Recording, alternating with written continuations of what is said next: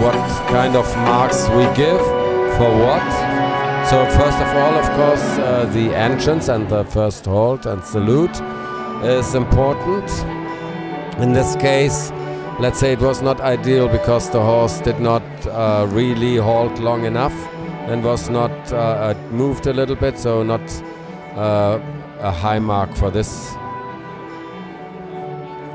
This is the half pass to the right in trot, which is also one of the required movements. And then it is followed here by the half pass to the left. So there we want to see a fluent movement sideways with a lot of expression.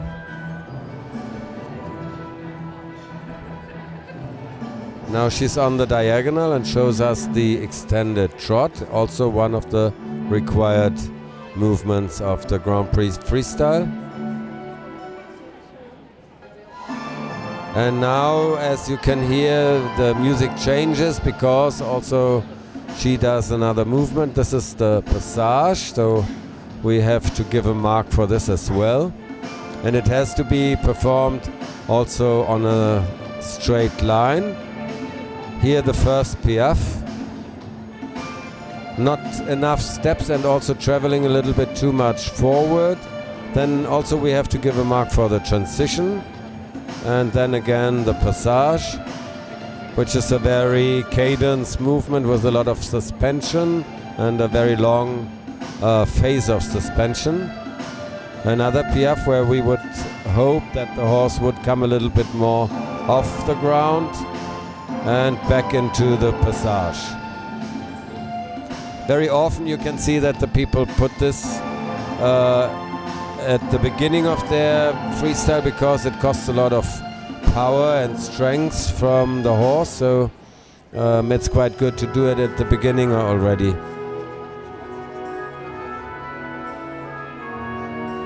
The walk is also a required element, and there are two types of walk. The collected walk, of course, and then the extended walk that we see now. Here in this case, the horse could show a little bit more ground cover. It should step more forward into the contact and should be a little bit more relaxed as well.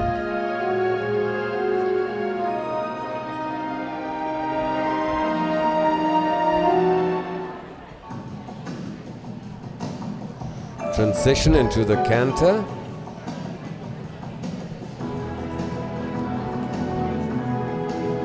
So as we saw in trot, also in canter, the rider has to show the half passes to either side.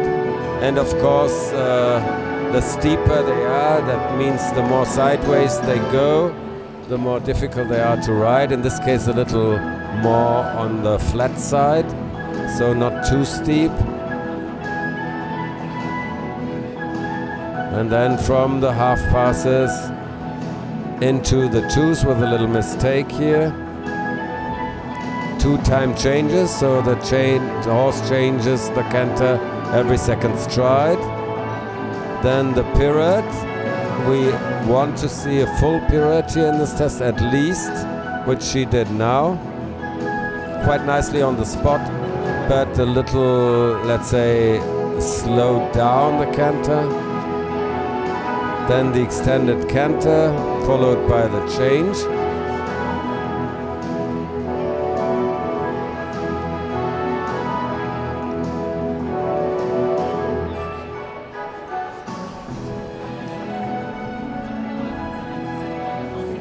So now she tried to do the one-time changes, but it didn't really work. In the beginning, the horse did not accept the 8, and so it took quite a while until she found the rhythm, the right rhythm. Another pirouette now to the right, which is quite reasonable.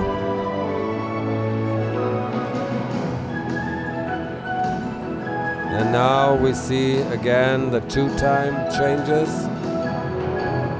Also not without mistake, unfortunately, at the end.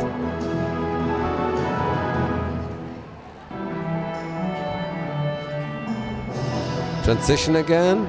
into trot, another extended trot. Of course, the transitions must somehow match the music.